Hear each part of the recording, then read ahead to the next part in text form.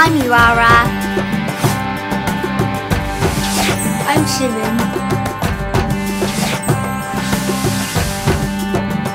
I'm Safia. What do people usually do to treat a cold in India? Well, some people go to the doctor and take medicine. Others prepare natural medicine at home. Can you tell us about a natural Indian treatment for colds?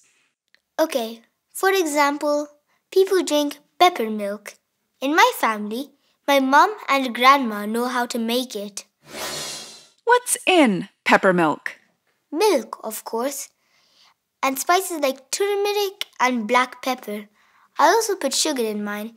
It really works for coughs and colds. What do people usually do to treat a cold? They take medicine and they often wear masks. They do that to stop other people catching the cold. Is there traditional medicine in Japan for a cold? Yes, people drink a lot of tea to fight colds.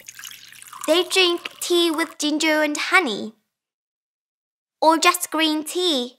Some people also eat umeboshi. What's that? It's a plum that's very salty. People eat it on its own. They can also cut it in small pieces and put it in their tea. I've had it before and I love it. When I have it, I feel better. What do people usually do when they have a cold in Morocco? People usually stay home and have a hot Moroccan tea and a special soup. What kind of soup is it? It's called hsoua.